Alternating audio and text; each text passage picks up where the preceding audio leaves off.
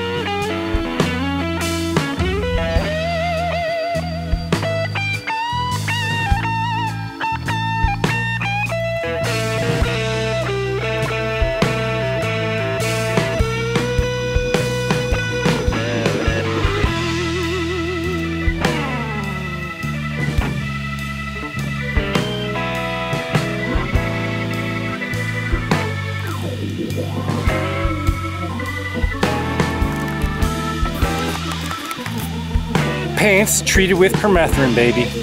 Love it. So there you have it, folks. I hope you will play it safe and treat your clothes, and that is a deer tick on Permethrin. Thanks for watching. Until next time, take care and God bless.